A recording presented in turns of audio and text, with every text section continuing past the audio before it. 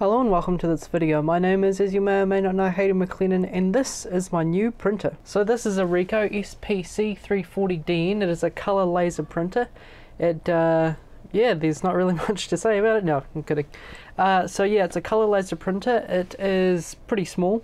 It weighs 29 kilos, and it's network equipped. It has a 500 sheet paper tray and an external feed or bypass tray that can take up to A4 size. It also can take letters and A4 sheets. This printer cannot print in A3 paper, it can only print in A4. See, A4 paper. This paper here is Fuji Xerox paper, and it works just fine.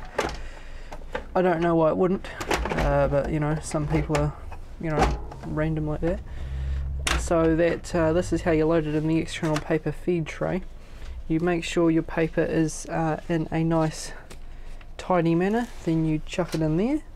Then these thingies move together, so you do that until it's tight, and you just back it off a little bit, and you make sure it's in there a bit more, then you do that. So that's the printer. I will just I'll keep that open for now. What I will show you is how it prints. So to turn it on, I just hit OK, and then it turns on.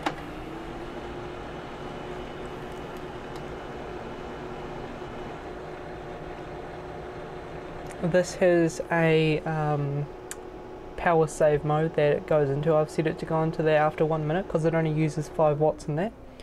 You have your lights down here for power, alert and data in. And if we go into the menu, then we go into test print. I'll show you the prints. So I will do you a color print, color demo page.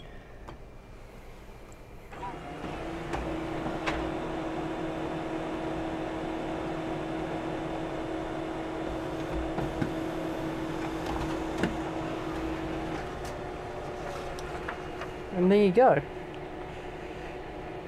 As you can see, it wasn't the fastest printer in the world, but it's certainly not the slowest. And it's pretty good for its size and its price.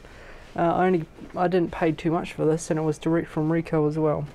I got it in a contract. Here is the cost per page. It is 2.4 cents per page for black and white and 15 for color. And that works out to be $12 per 500 black and white and 75 per 500 color.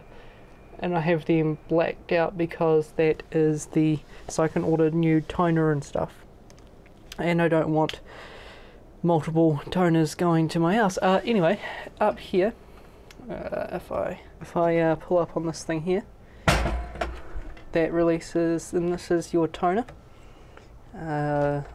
This is cyan. That's what a toner cartridge looks like. Nothing very special there.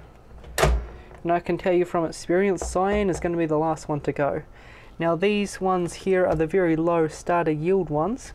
You can get bigger, a lot bigger ones that can do thousands of prints.